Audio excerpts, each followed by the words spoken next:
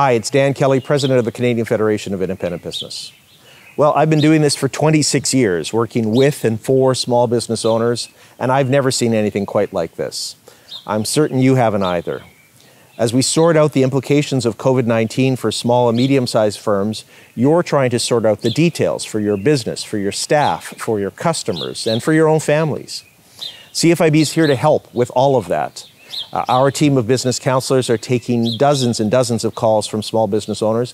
A normal day for us at CFIB is 50 calls from members. We're now up over 600 per day and working really hard to get back to every single member individually to help them through this. We've created a website with tons of great information about how to deal with COVID-19 in your workplace. It has the most up-to-date information you'll find about all of the essential services rules, which businesses can open, which ones have to close. We're providing all the information that you'll need about any of the relief efforts on the part of government, subsidy programs to help you get through this. We're doing that at the federal, provincial, and increasingly at the municipal level. Our team of business counselors is really working hard to get back to everybody individually. I've tripled the number of staff that are working on this area from 30 to 90, and I will add whatever resources we need to make sure that we can get back to each member individually.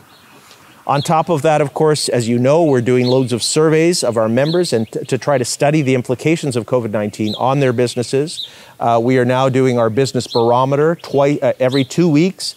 And every Friday, we're launching a special COVID survey to understand the implications and relay that information onto government that is desperate for information as to how this is affecting small firms and, of course, jobs in the economy.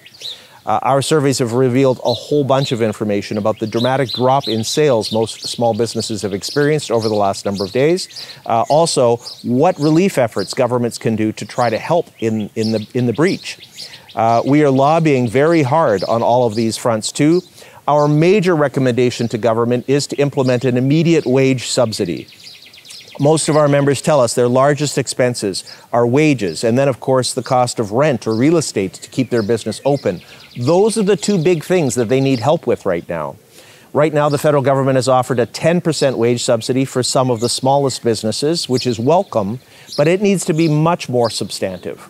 Countries around the world have implemented wage subsidies of 75% or more, and that is what we are asking the government of Canada to do. It is far better for the government to provide you with relief so you can continue to pay your employees rather than requiring every employer in the country to lay off loads of workers. That's also going to be what helps us get through the economic recovery as quickly as the COVID problem leaves us. As soon as the emergency phase is over, if your employees are still connected to you as a business owner, they're going to be able to get back to work. The economy is going to be able to recover just that much more quickly. We're also looking to provincial governments to provide relief and on municipal governments to provide relief on property taxes. If we can help small businesses keep their rent expenses down in this difficult period, more and more firms will be able to keep their doors open and be able to get back to full health as quickly as possible. Finally, I just want to say we have been through challenges before. Small business owners are optimistic by nature, and we will get through this together. Thanks so much.